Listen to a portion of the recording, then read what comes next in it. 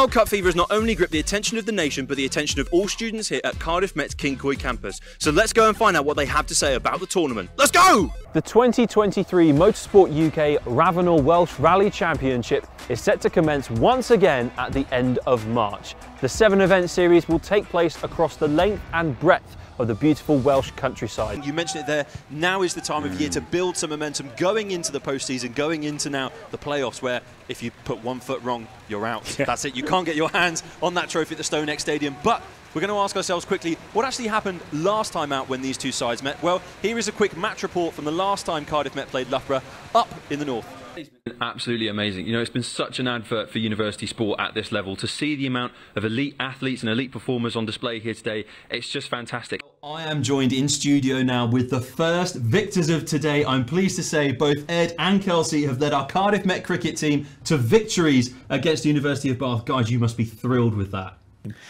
Dan Jones has the 3rd most rushing yards of any other player in the playoffs currently now, as things stand, which for a quarterback is very impressive to be up there with the other running backs. But first, the University Centre of Cricket Excellence in Cardiff recently shocked Glamorgan Cricket in a thrilling encounter that went the distance and could have gone any of 3 ways heading into the final over. Champions tonight. Absolutely, and it's going to be a team game this evening, but within that team are some great individuals. And I've done a bit of homework, Dave. No. I know, I've had time around an actual degree to actually look at some game footage. It's surprising, really. But no, I've managed to pick apart a bit of play here from Cardiff Met from early in the season. We're highlighting Bradley, Roderick Evans and Bingo Eveningsfish. His backline behind him are deep as well, so they can run onto the ball with plenty of pace as well without getting in front and giving away the penalty. And look at this perfectly placed kick. He's gone to the corner, into the little bit of space we've just highlighted, and out on the wing. Jake Thomas, you'll see it now, he's going to collect that ball, and he's going to use his footwork, he's going to dot down in the corner, and that, my friend, is the Bingo Ivanisevic effect of how you get from one end of the pitch to the other. I mean, we've only got a legend of Welsh rugby to come and join us up in a much drier gantry to what you've probably been experiencing so far in this game, Phil Steele. Steely, what's it like to be watching a game like this? Have you been to many Buck Super Rugby matchups before? I've been to a few, yeah, I've been to a few. But George, wasn't the result exactly the squad was looking for today, but how special was it to be back in front of the massive crowd at the Principality today? Oh, yeah, amazing. You know, been a ref all year, FFL a few years, I should say, really. Excellent. I'm joined now by University of Warwick table tennis captain for the men's team in that trophy final, Jamie Watkin-Rees. How does it feel to have just won on Bucks Big Wednesday? It feels absolutely incredible, and I'm so proud of my team.